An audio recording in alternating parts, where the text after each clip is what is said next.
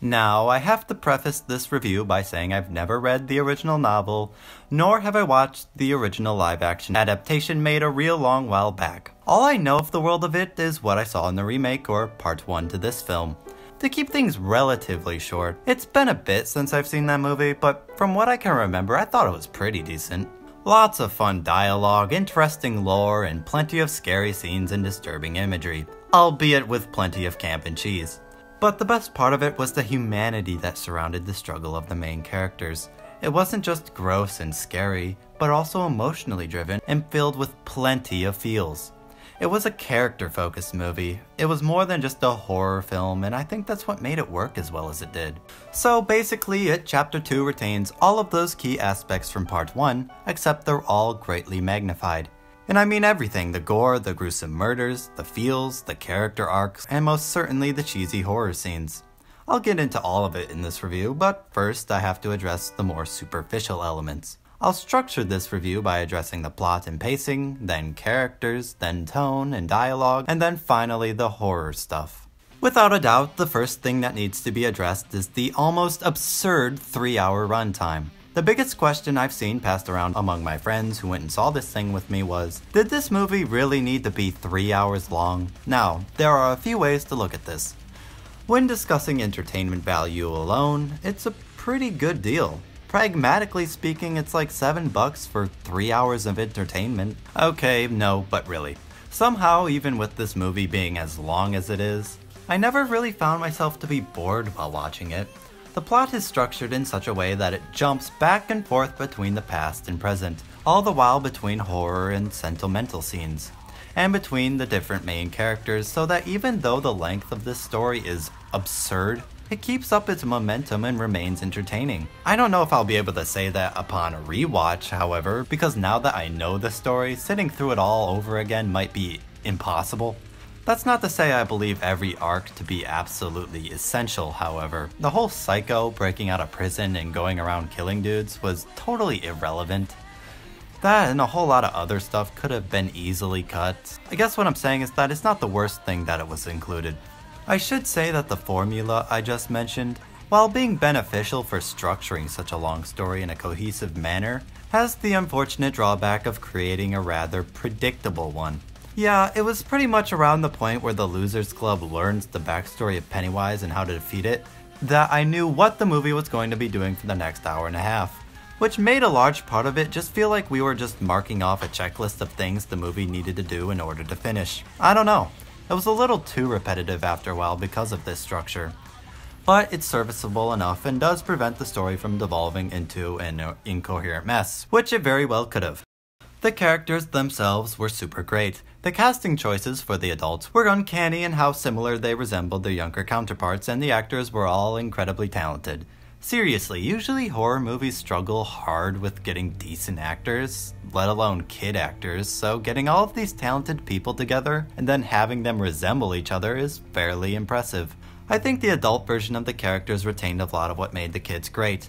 Though it was a little weird seeing them argue with each other in the same way they would when they were kids. Like, it's just kind of awkward to see adults fighting like kids, I don't know. The standout characters to me would be Bill, Eddie, and Richie.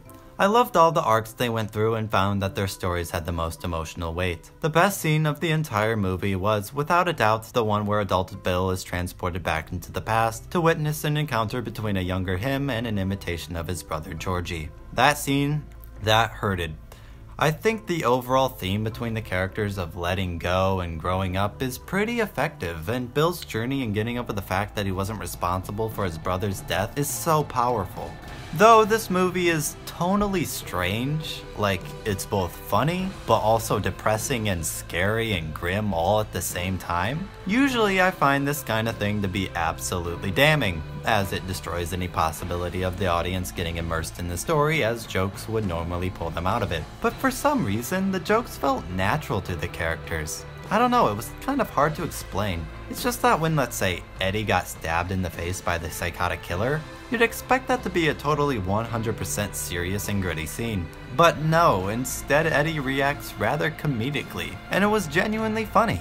But somehow, maybe it's just that the acting and the writing is pretty good, the scene felt natural. Eddie's goofy response to getting stabbed wasn't outlandish, it was just natural shock from being stabbed out of the blue. Basically, what I'm trying to say is that the humor felt like it was consistent with the narrative, though there are certainly instances where this is not the case. There's a moment in the finale where there's a random reference to another popular horror movie that felt so forced. You'll know it when you see it. That was awful. Dialogue-wise, this movie teetered between decent and god-awful. At the beginning of the film, for whatever reason, the dialogue is insufferably bad, but it picks up after a bit for some reason. I don't know why. Now it's time to discuss the horror elements themselves. The number one question on everybody's mind is this a scary movie? And the answer is, kind of. It's a bit of an awkward situation. On one hand, it absolutely is, without question.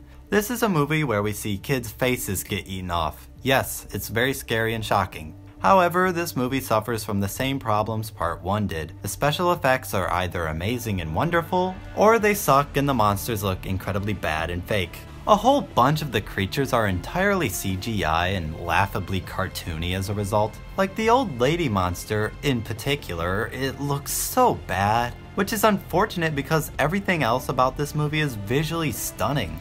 The set pieces are incredible and clearly real. Okay guys, the importance of real set pieces can't be understated. It makes everything look so much better and grounded, so I appreciate that. Also, some of the monsters were very clearly puppet work, like the head crab monster near the end. Like, that looked incredible. Hats off to the visual effects people on that one. But looking past cosmetics for a moment, the actual horror of this movie is done fairly well. There's tons of good build up for the scary moments, and when they happen, it's always satisfyingly good. I especially love how the movie would set up a scary moment by simply waiting for the thing to happen. For example, Pennywise is gonna eat this little kid, right? The girl is right in front of him and he's got his mouth open, salivating, ready to bite her. Everyone knows she's about to get chomped, but instead of just doing that, the camera stops right in the clown's face and just sits there for 5 seconds, motionless.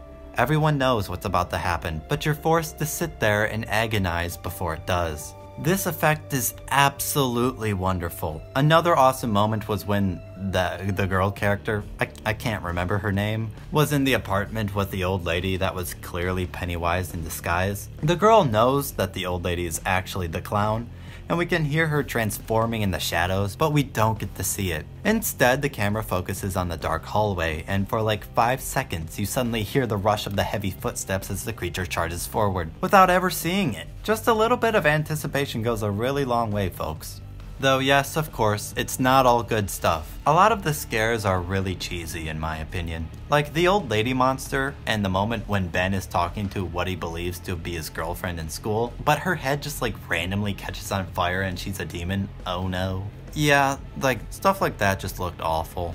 But overall, the real worst part of the horror side of things was just the oversaturation of it. Like, it could have easily have lost like half of the horror scenes, and this movie would still have plenty of scares to play with. It was at a point where literally every other scene contained something scary happening, which honestly nearly broke the film for me. It would have been way scarier to simply keep the horror reserved for the most crucial moments. Its constant appearance dulls its impact a lot.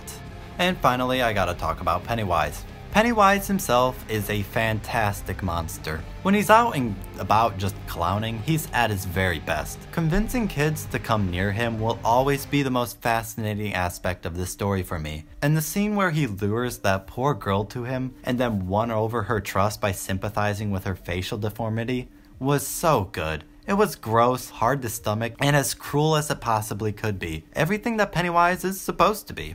However, I don't really appreciate how vague and undefined his powers are. Like, I get that he's a shapeshifter and he can mess with what people see, but the limitation on what that entails seem non-existent. I don't really like it when monsters in fiction have no guidelines or rules because they basically become omnipotent really fast. It's the reason ghost movies always suck, because it never feels like the heroes have a chance at all against them. I think if Pennywise could simply put into people's heads a manifestation of what they feared most, that would be perfect. But the way it is now, it's way too much. Also, big crab legs Pennywise at the end was lame and terrible. Get a better design, please. I am, however, a big fan of the whole spinning lights and the cosmic entity side of Pennywise's lore. That stuff is fairly fascinating. I've always found that kind of Lovecraftian cosmic monster to be really intriguing. I don't know, something about how it's this entity that's so beyond the comprehension of mere humans that makes them so appealing to me. They're like the ultimate mystery and unknowable threat. I actually talked about this in my Stranger Things 3 review. Not that you have to watch that or anything. Anyways, that's pretty much everything that needed to be said about It Chapter 2. I probably talked this movie up quite a bit more than how I actually feel about it. I just tend to do that. In all honesty, it was a mixed bag. A lot of scary moments and a lot of cheesy moments. A lot of feels and emotional scenes, and a lot of campy and poorly written ones. However, at the end of the day, it was entertaining to me for 3 hours. Maybe it didn't need to be that long. Okay, it most definitely didn't, but it was entertaining.